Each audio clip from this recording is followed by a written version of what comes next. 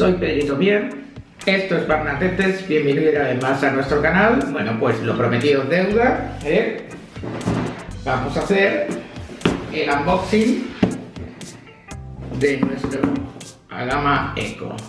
Me parece que es el primer Eco que sale en pantalla, por lo menos aquí. En España sé que no solo está el mío, me parece que contabilizando el mío hay 4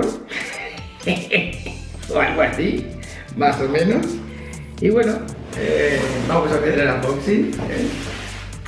La caja, la verdad que es, me decía un amigo, ¿no? Es bastante sencilla, pero bueno, la verdad es que la caja es una cosa que uno la abre una vez con todo el entusiasmo, pero luego la guardas durante un tiempo, si la guardas, y al no mucho tiempo se va a la basura, ¿vale?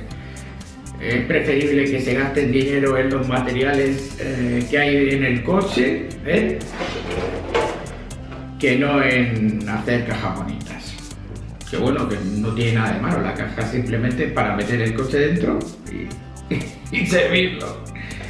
Lo primero que encontramos es una carrocería diferente a la que estoy acostumbrado a ver en los vídeos, y es diferente de la del Nitro, porque si os voy a decir, oh, qué bien, fíjate qué es lo que trae, no voy a hacer el falso, ya las he abierto y he mirado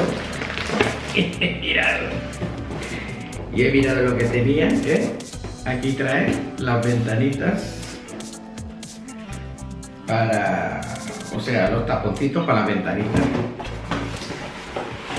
Bueno, habéis entendido, que entienda el sordo lo que quiere decir el mundo, no sé. Algo así es el dicho ese. Total, esto se va abajo. La carrocería, por un lado, que es lo que he dicho, son diferentes. Las dos, curiosamente, vienen marcadas con el agujero para el motor y el agujero para el depósito, pero en la que yo he recibido con el eléctrico ya la he visto en vídeos sobre el Nitro, sobre todo de vídeos ingleses, y la había visto esta carrocería y había visto la otra. Pues bueno, el eléctrico me ha venido con esta, y mañana veréis el gasolina, que es la típica que sale en todos los, bueno, la que sale, digamos, hasta la página suya, ¿vale? Cuando presentan el Eco lo presentan con la otra carrocería, o sea que la otra también será válida para el Eco totalmente, porque igual que esta viene marcada también con el depósito y con el agujero, pero puedes decidir no cortarlo como con esta, ¿no? En fin. Como siempre, ya está el manual, que la verdad que lo he mirado así por encima, no te voy a decir que no, me ha gustado bastante cómo está hecho. Lo más curioso es que empieza por los diferenciales, como todos los coches, y automáticamente te hace montar las suspensiones, y eso es algo raro, raro, porque estamos acostumbrados a montar todo el coche y las suspensiones normalmente vienen en los últimos bags. Pero como hay, bueno, pues su sistema de montaje, nos hacen primero montar los diferenciales y luego los amortiguadores, Luego, bueno, pues ya podemos encontrar el típico alerón AGAMA, que todo el mundo lo está usando. Yo lo llevo usando casi un año, yo creo, tranquilamente, desde que salió, vamos, desde que salió, porque se han puesto de moda el alerón este que va con, o sea, que no sale por abajo, sino que es todo por arriba. A mí me gusta mucho el comportamiento que le da al coche. Vemos que el soporte de alerón viene aparte. Son ya las otras piezas.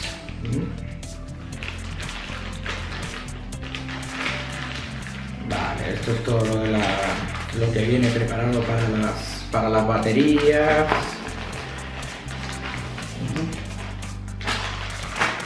para las baterías. Uy, viene todo muy bolsitas, como muy separado todo, ¿no? En vez de venir así, digamos que la bolsa contiene todo. Mira, claro, buscando los bags, pero vienen en pequeñitos, o sea que viene comprimido el... Aquí viene el salvacergo por un lado, que viene montado todo justo lo que tienes que montar. ¿Vale? La caja por un lado, con sus tornillos, todo separado, diferente a como nos tienen acostumbrado otras marcas, que a lo mejor hacen todo de una, ¿no? Aquí los alerones separados. El chasis, tenía ganas de verlo, la verdad. Con los adhesivos, con unas esponjas que son para las... Un buen grosor, aligerado en algunas partes, con sus adhesivos. Por aquí. Las bancadas del motor, esto es lo que nos trae un poco de bólido, porque algunos dicen que han tenido problemillas con este tipo de bancadas, pero bueno, siendo un coche de última generación, nuevo, yo creo que todas esas cosas las tienen que tener en cuenta. Y bueno, y vamos a ver, estoy deseando de probarlo y montarlo, ¿eh? Aquí los diferenciales, estos sí que vienen los tres en una bolsa, está muy bien. Es diferente a la configuración a como hemos visto en otros sitios, porque viene cada pieza con sus tornillitos, ¿vale? Con lo necesario que vas a tener para montar, o sea, con lo necesario, ¿eh? Esa es una de las dudas que tenía yo, si el soporte de atrás que aguanta el alerón, o sea, que refuerza el alerón, venía de serie o se tenía que comprar de opción, pero no, viene de serie. Viene de serie. Los carbonos, con las cajas de los diferenciales, los soportes, con el pedazo de barra de serie. Me impacta bastante porque de serie viene con 2.8 delante y 2.8 detrás las barras, y son las intermedias, me parece que solo llegan hasta 2.4 por lo que he visto, o sea, 2.4 sería la más fina que hay y luego de ahí para arriba, 2.8 sería la intermedia. Aquí están los amortiguadores, gordotes y canijos, con los pistones, 1, 2, 3, 4, 5, 6, que llevan 6 agujeros. 6 agujeros, era de 6 agujeros de 1,2 y 1,3, y bueno, como ahora nos tienen acostumbrado las marcas más o menos.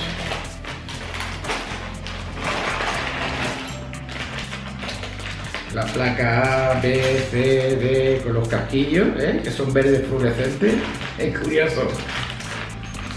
Curiosos. Y luego ya los trapecios, bueno, veo que ahí hay un tornillo suelto, me parece que debe ser de una de las bolsas que he visto que estaba un poco cortada. Y los trapecios,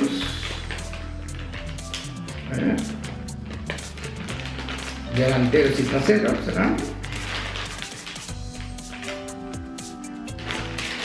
Y bueno, y esto es todo. Vamos a coger este tornillito, tornillo bastante común, justo por aquí en la bolsa que estaba como, parecía que le habían metido una puñalada aquí, y le vamos a meter el tornillito ahí dentro, lo que sea. Pues bueno, esto es lo que tenemos, Bueno, básicamente lo que hay en cualquier kit. En este caso me ha llamado la atención eso, ¿no? Bueno, vienen las bandejas, vienen las dos bandejas con los soportitos y con los tornillitos, y así cada pieza, ¿eh? Cada pieza viene con sus tornillos, todo metido en la misma bolsa, ¿no? Hay muchos fabricantes que lo que hacen es que los tornillos los concentran en un sitio y luego digamos que en lo que es el manual viene la métrica y vienen los tornillos hechos a escala, que tú solo tienes que ir poniendo los tornillos y sabiendo cuál los tienes que utilizar para cada bag. En este caso vienen dentro de los bags, viene separada cada cosa, ¿eh? Que tú tienes que montar.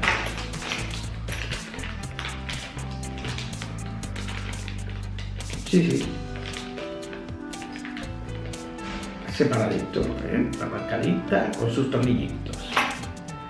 Pues nada, hasta aquí el unboxing del nuevo AGAMA Eco, Vamos a montarlo rápidamente porque tengo unos deseos tremendos de probarlo.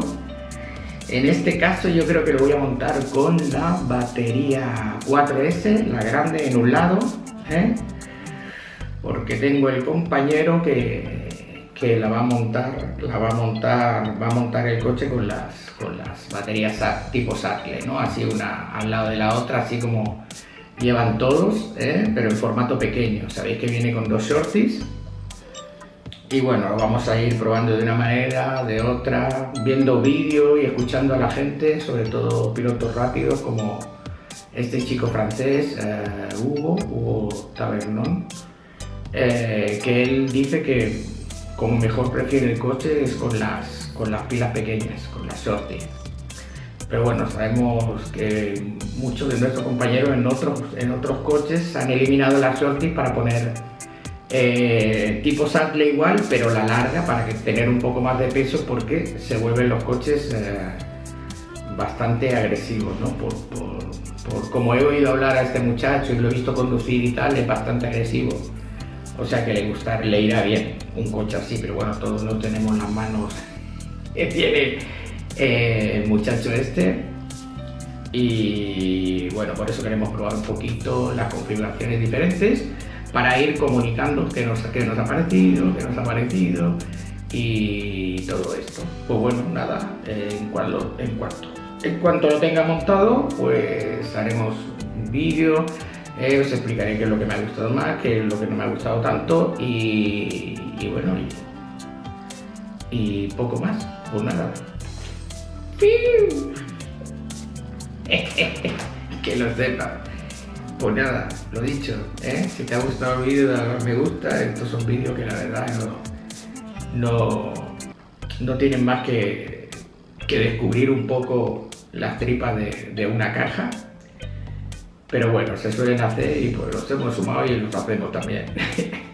Pero más ilusión nos va a hacer montarlo, que desde ya estaba esperando poder hacer esto para poder montarlo, para poder ir abriendo cada cosa. Y bueno, os digo, apuntaros, inscribiros al canal y bueno, y explicarme y decirme y comentarme cosas que no me comentáis casi nunca los vídeos, solo poca gente. Y está bien que me digas, tío, pues qué malo eres, tío, o mira, esto me gusta, esto no me gusta, o me gustaría que hablaras de esto o de lo otro, y así también puedo tener un poco más de información. Yo sé más o menos porque cuando yo busco algo sé lo que busco, ¿no? Pero bueno, si tengo vuestra información y interactuamos un poco, así también nos podemos ir conociendo. Pues nada, un saludito, y hasta el próximo vídeo. Que lo sepas.